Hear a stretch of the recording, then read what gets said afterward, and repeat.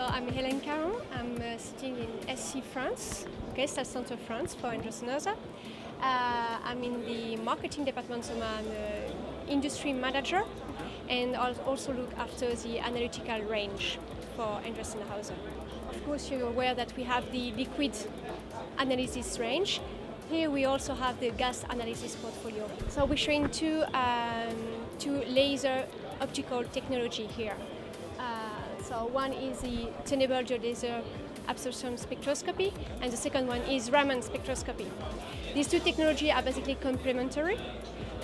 With that one, you will target a single component in a gas, and maybe measure its concentration down to trace levels. And with this one, you're looking at gas composition in general. We're targeting the hydrocarbon industry, so we're measuring into natural gas, into the petrochemical industries, and into refineries. Typical application would be for pipeline, okay, natural gas pipeline. You want to measure if you don't have contaminants, such as humidity or acid gas that will cause corrosion. And if you don't monitor that, what can happen? You can have big major accident like explosion. Okay. So you definitely want to measure this kind of component in your natural gas. Okay.